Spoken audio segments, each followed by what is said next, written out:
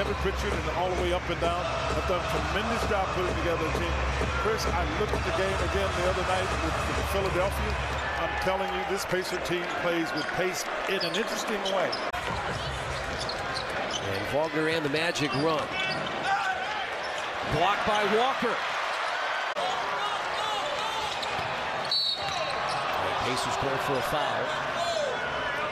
Holmgren, who's at Oklahoma City, and Holmgren is 7 feet and went to Gonzaga, and he can play.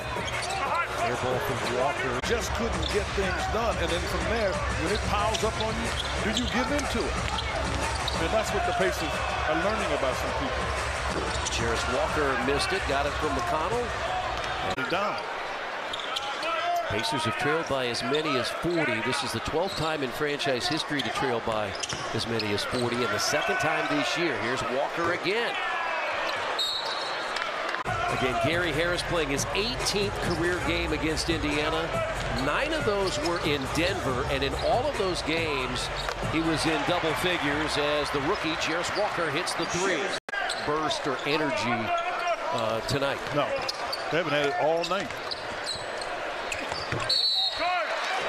And the basket and a foul, Jarace Walker.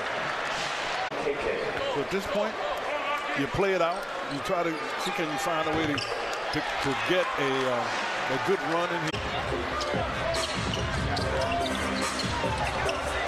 Give a lot of credit when sellout crowd tonight. Jackson dunks it. To him and is to him to give back to this community. You'll continue to see more from Tyrese Halliburton out and about in the community, but a great event on Thursday. It really was a great event, and that's Jarace Walker gets that steal. Averaged 11 points and 8 assists. He shot 79% against Orlando, and he's 5 of 9 tonight. One of the bright spots shooting the basketball. Chased down by Jackson. And then Walker throws it away. Margin will not look as dominant as Orlando was today. Again, they improved to 8 and 5. They vault over the Pacers into a top 4 spot early in the year in the Eastern Conference.